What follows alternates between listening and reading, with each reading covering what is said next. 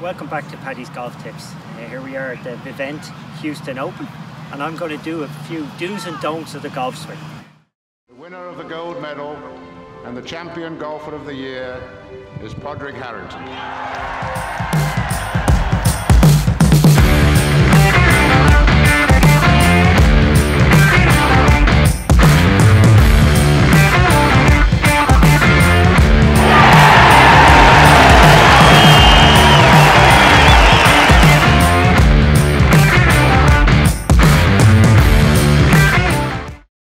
First one, do not keep your head down. So one of the worst pieces of advice in golf, people, and you hear it given a lot, put your head down, it's going to get in the way. So if I put my head down, I'm stuck, I'm going to lift it, it's going to cause top shots. If I manage to keep my head down here, I'm going to lift again and cause top shots. So do not keep your head down. Secondly, don't keep your head still. So when you're swinging a golf club, if you try and lock, you don't want to lock anything up, but certainly if you're swinging and you try and keep your head still, you know, they'll get to about there, and everything after that is a compromise. You watch when I swing the golf club, my head turns that little bit and moves a little bit. Most players will move their head slightly, okay? So don't try and lock it down. By all means, keep an eye on the golf ball, but definitely don't keep your head down and don't keep it still. Okay, next, posture-wise, don't flex your knees. Again, that's going to knock you off balance, as you can see there. You take a nice relaxed setup, a little bit of flex in your knees, not bolt straight for sure, but definitely don't flex your knees. That's a terrible thing to do for your balance, and it also makes you look terrible. Don't stick your backside out. This posture is too rigid, very hard to keep in the golf swing. Again, a nice relaxed posture. You will see there that I'm moving, and that's my next don't. Don't keep your feet still or your hands still when you're over the ball. When you're going to prepare to hit a golf ball, the right preparation, the way to prime yourself is a few little waggles with the club in your hands and a few little waggles with your feet like that. That gets you ready and gets you balanced very nicely when you move your feet. Don't lock them down, okay? Grip. Don't grip the club in the palms of your hands, okay? I've talked about this before. If I open up here, you grip it all in your fingers, just like so. You can see that there. If I pick up this golf ball, I'd always pick it up in my fingers. Either hand, I'd pick it in my fingers and then clasp my palm around. Okay, you wouldn't be trying to hold it in your palm and get something onto it. You grip it in your fingers first, and then your palm goes on. Same with the golf club. Okay, grip in the fingers all the way down, and then the palms on. That gives you the ability to have mobile wrists, which is the next do in the golf swing. You must use your wrists and arms as much as you can in the golf swing. Very important. So if we describe it like gears in a car, your wrists are gear 1, your arms are gear 2, your hips and torsos are 3 and 4. If they all work together, you've got 5 gears. But don't go for gear 3 and 4. Honestly, you've got to get your hands and arms working first. So you've got to have good mobile wrists, and you've got to use them. You've got to get that club flicking a bit with your hands to start off with. Get your arms passing your body out. Get nice movement in your hands and arms. Generally, for most amateur golfers, it's about getting the hands and arms to dictate what the body's doing. Whereas maybe for very elite players, it's about getting the body to dictate what the hands and arms do. But they've already learned what to do with the hands and arms. So definitely a do is use your hands and arms as much as you can. Okay, with backswing. We've done your posture. Backswing wise, first of all, swing the club back at your rhythm, your normal rhythm. Don't take it back slowly, don't take it back fast. Whatever your rhythm is, don't try one or the other. Think about it like this again. If we went to throw a ball, we would never consider what pace we swung our arms at when we were throwing a ball. If you were throwing a punch, you'd never consider how to draw your arm back. You just let it happen. So do the same with the golf swing. Let your rhythm dictate what pace you go at. Some players are fast, some are slow. It doesn't really matter. It's what your natural rhythm is. Don't think too much about it. Okay, in the backswing. Again, we're prepping a little bit, we're moving our feet. We don't want to lock our hips down. This is crucial. This was quite trendy 10 years ago to try and get a very resist against your left hip. But again, that's about as far as I can go by keeping my left hip in this position and keeping this knee flexed. What we tend to see now is players, or the old time players before the 90s, let's say, and this is what I definitely recommend, they lifted their heel, okay?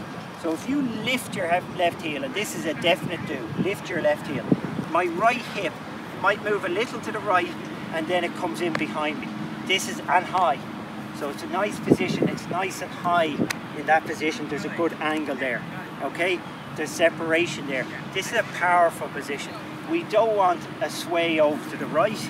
So we definitely, if we lock down, keep our feet in the ground, there's a chance you're going to sway to this side, which is really you're going to struggle to hit the ball well from that position. Let it turn. So lift your heel, let it turn. Length of backswing. Okay. Generally, shorter is better. Shorter usually is more powerful. Now, we know there are people who have long swings, but this is what happens in the backswing. So we make our backswing and we get to a point. The point of maximum stretch in your backswing, okay? You want to go just short of that. The reason being is you want to go just short of your maximum stretch so that in the downswing you get to your maximum stretch. So the stretch shortening is meant to happen in the downswing. That's how you get the most power. So go just short of your maximum and then stretch it more. Get that X factor, as they talk about, in the downswing, okay? Great way to do that. We've lifted our left heel, plant our left heel. That's the best way of starting a golf swing. Get to the top of your backswing, plant your left heel. That will give you the most power, give you the most stretch.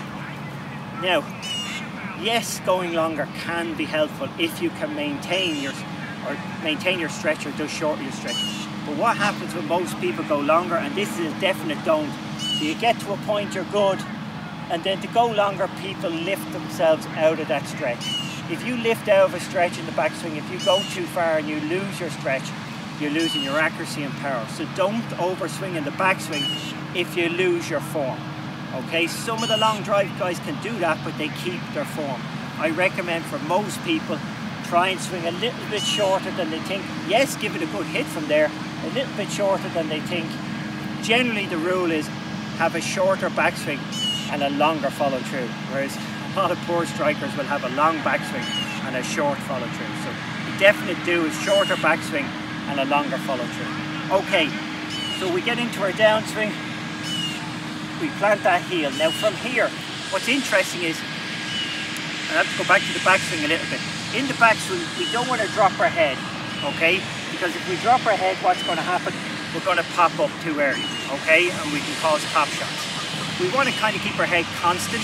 Some long hitters will actually lift their head a little bit in the backswing. And the reason why we want to constant or lift a little bit is because we want to start our downswing by going down. So our knees go down, our torso goes down, and our head goes down. That gives you the compression, the hit on the golf ball.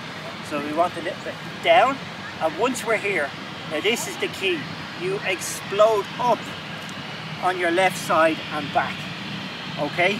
So look, you can see there, up and back, this left side. Now amateurs, when they first start off, beginners do that nicely, but they actually top the ball doing it. Because what happens is, as they explode up, their right side comes up with them. That's no use. We want a situation where our left side is exploding up and back, but our right side is actually staying down. If I do that onto the camera, you'll see.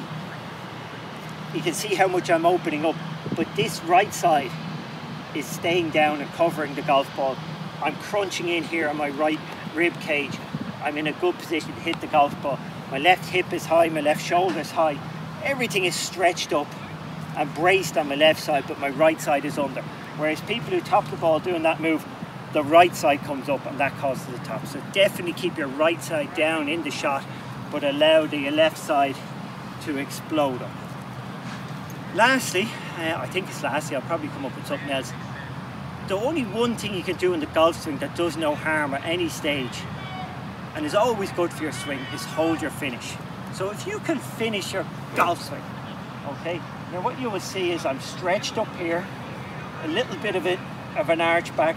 My right side is under. If I go down the line, you will see my right side is under and my club is pointing towards the target if you're flexible enough. I'll probably finish like that because I'm a bit old at this stage. Okay, stretch, toe up like so.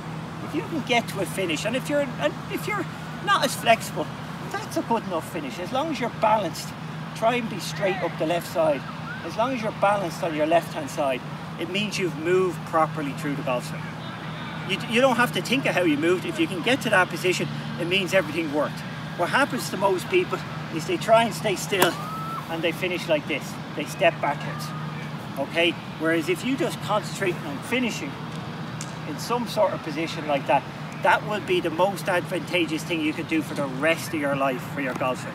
Having a nice balanced finish. Outside of that, I would say to you, give the golf ball a hit. So on the golf course, you should be playing at 90% of your speed, but I would say to everybody, once a week, hit 20 golf balls at 100%. And 100% for you should feel like 110%. You really do have to really swing hard at it to push yourself to that 100% and then play within yourself. But you've got to push the speeds up. You do not want to swing too easy, especially if you're taking this game up later. Or if you're new to the game, the first 3 months is all about speed. Don't worry, and then strike, and lastly accuracy. If you're playing the game a long time, I would say keep your speed up, because the main reason why people give up the game when they get into their 70s is because they lose distance. So keep working on speed. It's only 20 balls a week will keep you there. You can't always swing easy. Sometimes you've got to give it a hit. I think that's about it when it comes to the golf swing. That's all my do's and don'ts.